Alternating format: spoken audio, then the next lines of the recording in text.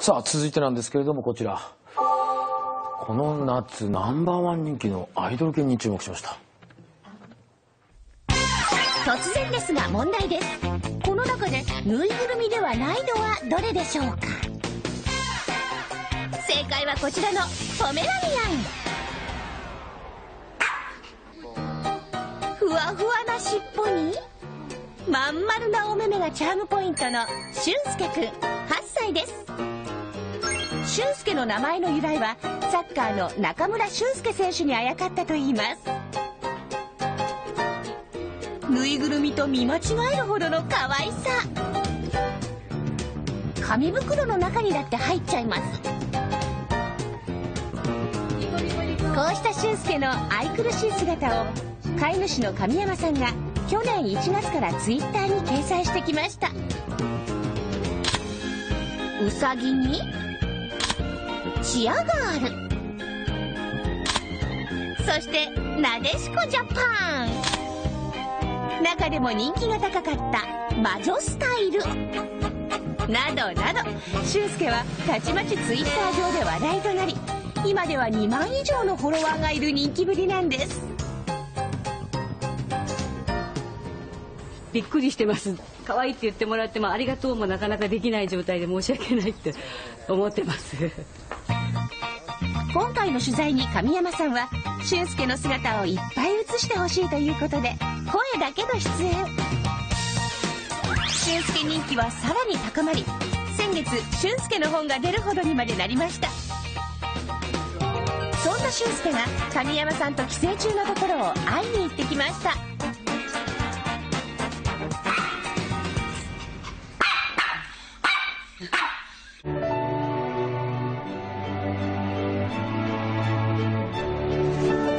川遊びを楽しむ俊介。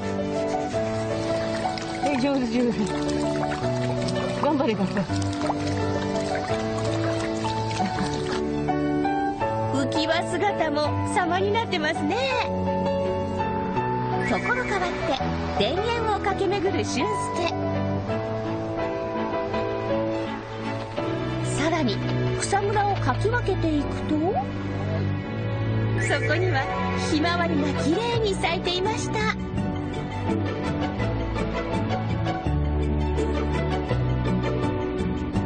遊んだ後は一休み一休み。目が覚めるとお腹が空いてきた俊介。どっちの手に持ってるか。こっちない持ってるか。外れ。なかなか当たらない俊介。次こそは。こっち。はい、当たり。当たり。ないない。こんなにも可愛い俊介に実は憧れる先輩がいたんです。それは鰺ヶ沢のブサカワ犬わさおです。うちがこうなる前からもうわさおくん知ってて、可愛い可愛いって言ってたんですけど、もうそんな恐れ多くてそんな比べられないですけど、本で前よりもちろん買って映画見に行く気で、だからぬいぐるみもあったんですけど。わさおといえば俊介と同じくインターネットから人気になり映画にもなった犬。夏を満喫した可愛い俊介に対し、夏のわさおはどうしているのか。相変わらずこっちはブサカワでした。水浴びの後、わさおは扇風機の前で涼んでいました。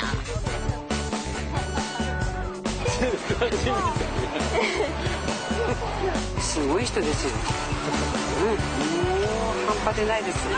ちょっと人バテと夏バテだね。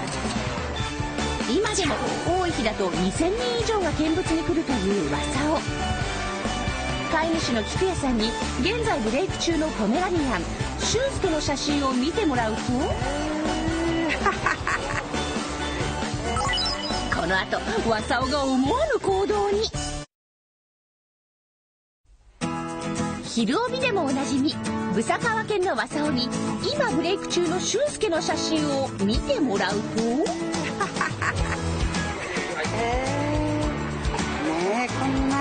ないんだ。目が大きいね。ほらわさお。目が全然違うでしょこれ。ね。さらにわさおにも俊介の写真を見せてみると、これかわいいことかわいいこと。先輩わさお宣戦布告？それとも単なる焼きもち？わさおも認めた俊介の可愛さ。俊介はわさおの人気を超えることができるのでしょうか？可愛いですよね。いかがですか、加藤さん。可愛いです。両方可愛いですけどね。それぞれね、個性が違いますけどね。可愛い。目が大きくてね。グリッとしてて。アイラインを描いたみたいな模様が目の周りでね。グリグリ。可愛い可愛い。あの種類の犬はあんなに目が大きいものなの？ポメラニアンでもこんなに毛が短くないですよね。ね、ポメラニアン。